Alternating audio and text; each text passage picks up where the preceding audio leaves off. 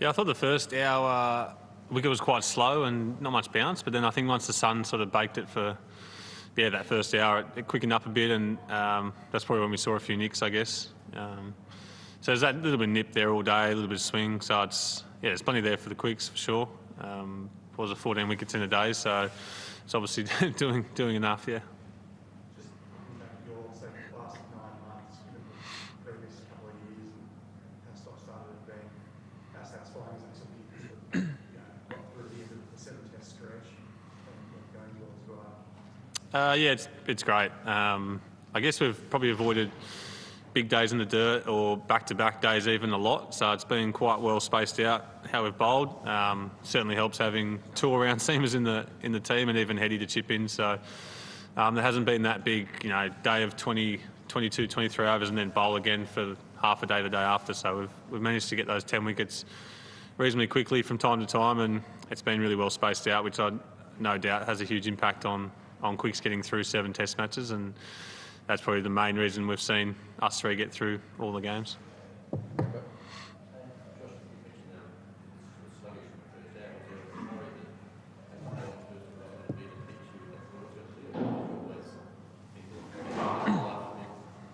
No, I always thought it would come to life. I think it probably gets flatter as the game goes on here. Well, certainly last time we were here it was similar to that, but we saw New Zealand move it around a fair bit even this afternoon, so there potentially might be enough in it for the next few days as well.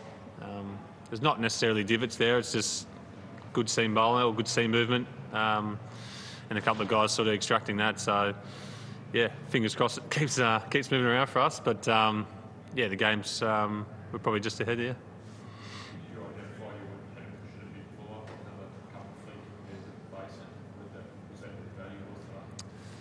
Yes and no. At certain times to certain players, I think the lengths are always different. To a number of their players, it's definitely fuller, and to the other half, it's probably still that good length, that 6 to 8 metres that brings in most of the dismissals. And they probably could say the same with us. So you just got to adapt, I think, to whoever you're bowling to, and those wickets come from different lengths. Yeah. Just sorry to follow up. Great give us a sense of what you've been able to do physically and spectacularly, and what has helped you get to this point where you're bowling so well consistently without too many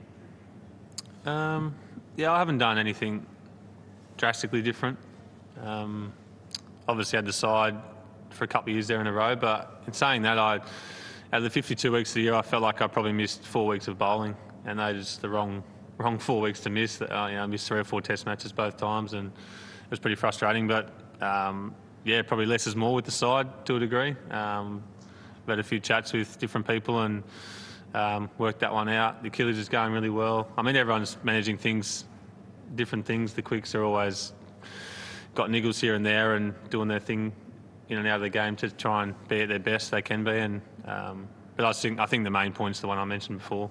Just workload, really. We came in off the back of one-day cricket, which is a really good lead-in, and then we haven't had to really bury ourselves at all throughout the whole summer, really. Is it more satisfying with your wickets from the top I feel like probably most of my wickets are top-order wickets, so I've probably struggled to get the tail out from time to time over the years, and the good length's probably a nice length to slog there at the end, and we've got quicker bowlers in the team who can sort of unsettle the tail and end up getting the wickets. So I feel like most of my wickets are top 6, top 7, and that's just how it goes. I think we're ahead. Would like to be sort of 2 or 3 down the end of today, but with the still amount of seam movement, I think if we can get a lead of a triple-figure lead, I think that'd be unreal. If it continues to play like this, if it flattens out, I think we'll push and push for as many as we can get. But if the seam movement continues, I think 100 leads a pretty good position. Josh, was there ever a point with those? I know you said that you weren't actually getting hit for long periods and just at bad times. Was there ever a point where you think, well, it kind of has to keep happening like this? Because I suppose you get 30s historically, and fast bowlers do that quite often. I don't think I ever felt like it was sort of chronic injury or it wasn't going to end my Test career or anything like that.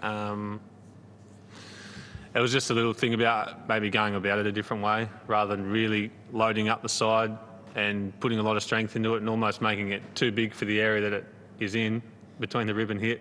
It was sort of less is more and keep the movement, keep the thoracic movement a lot, get the most range possible there. And I think the build-up into the Test series is really important as well. One-day cricket's a lot better than T20 cricket. Shield game's obviously ideal, but if we just can't fit that in and squeeze that in these days. So it's a number of things that all add up. The workload as well throughout the Test matches are a big thing. I always feel like if I get through the first game of a summer, that's probably the hardest one for me, and then it's sort of smoother sailing as we keep going.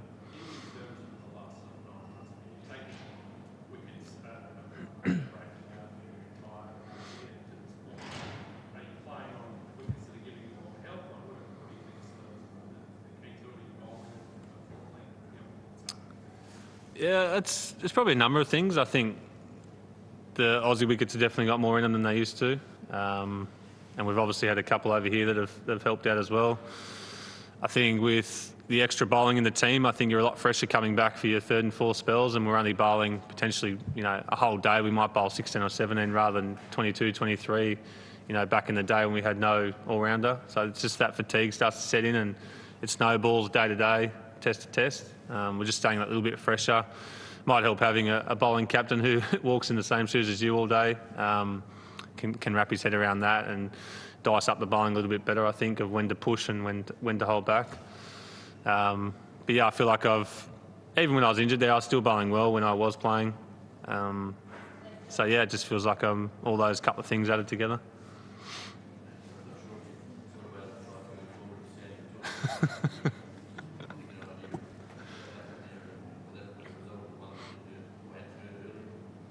Yeah, I thought I heard one off Latham quite early on. I don't think they replayed it at all, but I think last ball of one of my overs early, I thought he nicked one. But that last one, I think Greenie and maybe Uzi heard it behind the stumps, and umpire nothing, myself nothing, and I think having two left for the last wicket, Paddy just Hail Mary and it paid off. So first time I've been ready to go again for a 5-wicket haul. So yeah, interesting.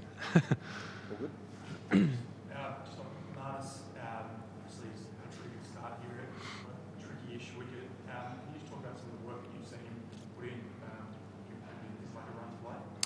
Yeah, he's always working super hard. I don't think anyone bats in the nets longer than him, maybe Smithy, but they're usually in there together, doing their thing. So a lot of the stuff we don't even really see. We're, optional training, we're resting up, getting ready for the game, and they're still in the nets batting and throwdowns and facing bowlers and whatever it is, talking batting, talking cricket. So they love that sort of stuff. Yeah, he's worked as hard as ever. Yeah. Sorry, Josh, I'm a little late. Sorry if you've spoken about this, but just generally, you can't make out much looking at you on the field, like you don't give away too much. But when you are going through a spell like that, do you feel it? Like you feel like you will want to complicate it, or like you're just having one of those days?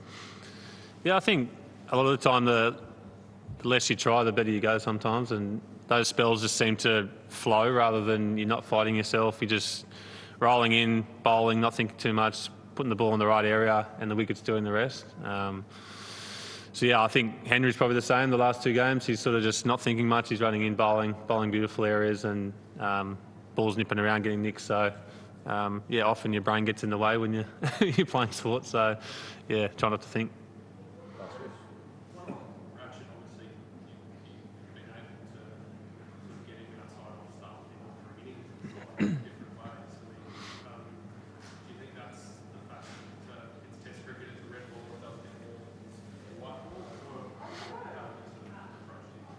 Yeah, I think any new really exciting, good player that comes in, I think they're going to score runs early, and then teams will certainly find a way to try and expose their weaknesses, and potentially it is, quite full outside off stump. The wickets probably haven't helped. They've been quite bouncy and nippy, and it's not one-day cricket anymore or T20. So, but he'll obviously, I guess that what makes a great player if they can work through that and combat that and come out the other side and build on their average or build on whatever it is they're trying to do and fight their way through it, I guess. And then they became the Steve Smiths and Kane Williamsons of the world. So we'll see. Thanks, Scott.